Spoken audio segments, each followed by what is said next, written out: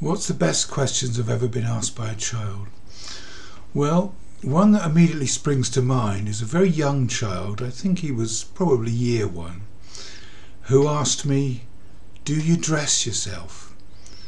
Now I thought, is he asking me that because he's relating to his own experience as a very young child, or is it because of the way I'm dressed? So that gave me some pause for thought, and made me feel a little bit paranoid as well, to be honest. Then there was a time I was visiting a reception class, so very young children, and I read them a story as usual, and then I said, "Has anyone got any questions?" And one little child put up his hand, and I said yes, and he said, "I like lions." I said, good. How about you?" Another child, "I like horses." Okay, and how about you?" "I like squirrels." And so it continued, and I beginning to realise, I was less experienced at that time, I was beginning to realise that actually children at this age don't really fully understand what a question is. And so I learnt a lot about what very young children like in the way of animals. But I did think, well, how much am I being paid for doing this? Well, maybe I ought to give the cheque back. Yeah, I talk about different things on my talks, and on one occasion I talked about the fact that I had a twin sister. And afterwards I was asked, "Are you identical?" And I had to reply in all honesty, no, I am not identical to my sister. I suppose I could have added, it would cost me a lot of money to make myself identical to my sister, and I have no plans to do so. Another question I well remember, it was in a library up the Rhondda Valley. It was a boy of about 7 or 8, and he asked me, "Are you embarrassed about being a writer?" I thought, ooh, that was a question I'd never anticipated. Am I embarrassed about being a writer? And I didn't think I was embarrassed about it, but the more I thought about it, I thought, well, maybe I am now. I was once asked, "What's the smallest book you've ever written?" And that's an easy one. I was able to tell them. It's this one. It's a version of Daily Bee published in Germany. I'm not sure why it's so tiny, because the book's very popular in Germany. They actually made a stage show of Daily Bee in Germany. But for some reason they published this book in a very, very tiny form like this. Now, I've also been asked, what is the biggest book you've ever had published? And that's an easy one. It's this one here, which was published by Ginn back in the 90s. And that was when Literacy Hour started. And they published these books so that the teacher could have this massive version, which a teacher would read, while all children had their own little small books. So that is a very, very big book, and it sold a lot of copies, this one. I went all round Britain talking to schools about this story. It's actually on my website. You can actually download this story now for free. But that's definitely my biggest book, and I think if you're ever visited by a so-called celebrity author, you could ask them what's their biggest book and see if it is as big as this one. I very much doubt it. Another question I'm often asked, and I'm sure a lot of writers are asked, is where do you get your ideas from? And like as if there's a simple answer, and of course there isn't a simple answer to it.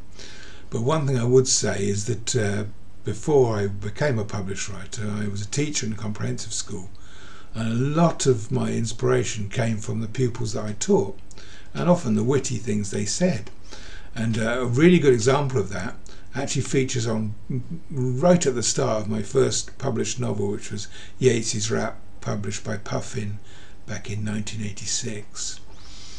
And I'd been talking to a class, reading a book I think it was, and there was a lot of noise going on.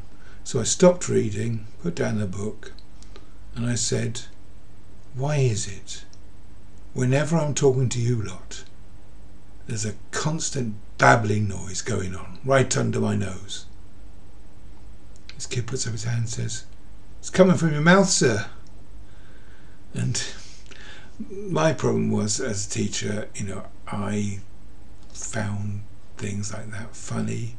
And in fact, I was not really suited to be a teacher at all, because I was on the side of the rebels half the time. I didn't believe in school uniform. I didn't believe in most things you're supposed to believe in as a teacher. And so that was disastrous for me, really. But it was, as a teacher, it was disastrous. But as a writer, it was a fantastic advantage to hear all these things, to take them all in, and to use them in my first stories. I think it's what attracted publishers to me originally. There is another way in which I get ideas, and that's when you're in a situation in life where you think, oh, thank goodness this didn't happen, or that didn't happen. That would have been a disaster. Now, in a story, you make it happen. And I'll give you a good example of that is we used to do home exchanges where we swap houses and go and live in someone else's houses, probably in France or somewhere else. They live in our house, we live in their house. But the one problem with this is, of course, you must leave the house as you find it. And we had a little girl who was a toddler who, was fairly random in the kind of things that she might do. And in fact, we had a swap with a house in France, and she'd never had a nosebleed up to this time. But once we arrived in this house, she had the most profuse nosebleed you've ever seen in your life. She was covered in blood. Their blankets, their sheets, their mattresses were soaked in blood. And we had to spend, I don't know how long, cleaning this stuff off to try to leave it as it was when she arrived. And so this gave me the idea for Thimble Holiday Havoc, the second Thimble book. What would happen if we took Thimble and put Thimble into a house where we had to leave everything, tidy when we left and so on, and what disasters could he bring about, and so that was really Thimble Holiday Havoc, and I really took it to an extreme, what exactly he could do to this house, and if you read it you'll find out. Now, there was a time when I was visiting a lot of schools in South Wales, and at the same time there was a clown called Mr. Big who was also visiting many of the same schools, and he was a very big man in a clown costume. He was an entertainer. And one of the questions that probably most disturbed me in my visits to these schools was the question, are you Mr. Big? And I thought, are they saying that because I'm funny? Or is it something to do with the fact that I have actually put on quite a lot of weight? Now, one question I'm sometimes asked is, have you met any other famous authors? Which is a funny question, really, because children don't always know how famous you are. They know, if they've seen you on lots of books or whatever, they assume that everyone knows who you are. And one of the strange things about my existence is that I've been doing it for 37 years, and sometimes I've been selling quite a lot of books, and other times I've virtually disappeared. So sometimes I'm fairly well known, and sometimes I'm completely unknown. And I can visit a school, and all the kids are so excited, and they say, "Oh, it's him, it's him, it's him," like I'm the new Messiah or something. And then other times I'll visit a school and no one has any idea who I am or any interest in finding out, quite frankly. So it does keep you humble being like that. And the answer to the question is, I actually don't really mix with other authors. I'm not actually a very literary person, and that's in some ways is quite an advantage, because it means I can relate to more reluctant readers. But I've met a few authors, but as I say, and not amongst my sort of main friends or whatever, who just tend to be doing ordinary kind of jobs mainly. If you're very perceptive, you might have noticed in the last shot that a cat appeared. So that gave me an idea for an answer to the question, where do you get your ideas from?